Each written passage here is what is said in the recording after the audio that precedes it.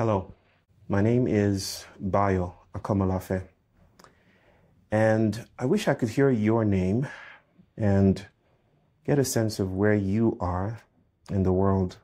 I have a sense, though, that wherever you are in the world, you might be feeling the winds of change and turbulence blowing. It's not just the fact that we're living in times of troubling divides and divisive politics, and we are questing for something new. We're not alone in the crises that are enveloping our globe.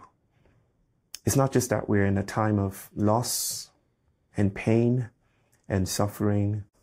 We're also in a time of deep questions and a search for some kind of sanctuary, a search for some kind of way of making sense of these moments.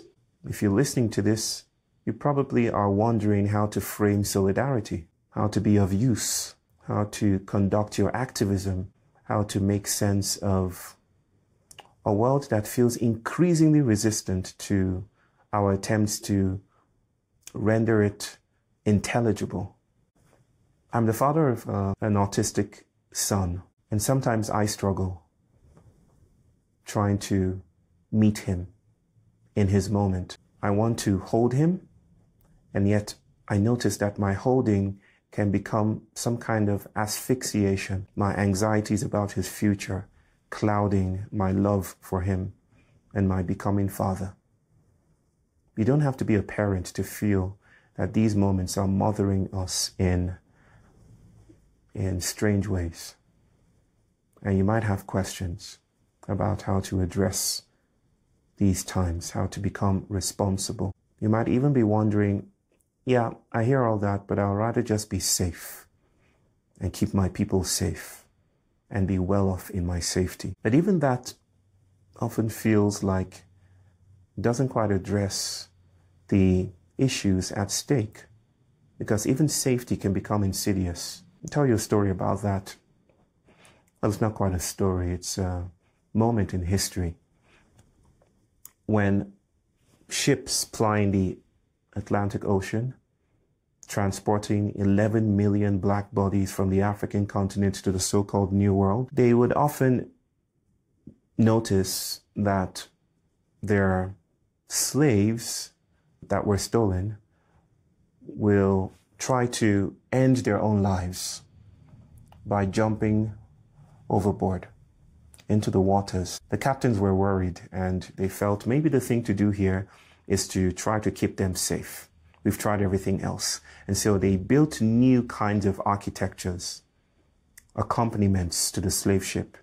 They attached huge nets on the hull of the ship. And this was a technology to keep them indoors, if you will. I've often thought about this technology and the insidiousness of safety. Of course, there are semantic differences and a diversity of how we speak and language the world. But it is also true that the things we say, the ideals we look forward to, and the values we cherish can often become holding spaces, containments, ways to keep us in, ways to render us legible to surveillance systems. So my question is, at what point does embrace become asphyxiation? At what point does protection become insidious safety? At what point does healing becomes trauma in its continuity? At what point does justice become a kneeling on our necks? At what point do our approaches and healing modalities become a source of imprisonment, a way to keep us tethered to modern civilization?